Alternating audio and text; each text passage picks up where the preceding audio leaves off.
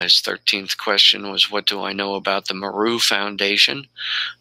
Do I think it's gone as far as providing a claimed scientific framework for religious texts, such as Genesis and the Torah, etc.? Yes, I do.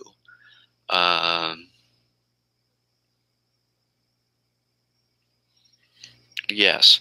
I believe that what Stan Tenen and the Meru Foundation have found and demonstrated in the context of the Torah in Hebrew is equivalent to intelligent design concepts for creation and proof for a deity that created the cosmos in physics and metaphysics.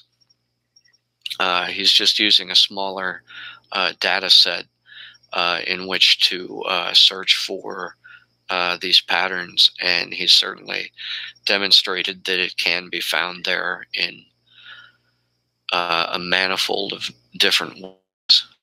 Consider his work essential and beautiful and modern Kabbalah in its truest sense.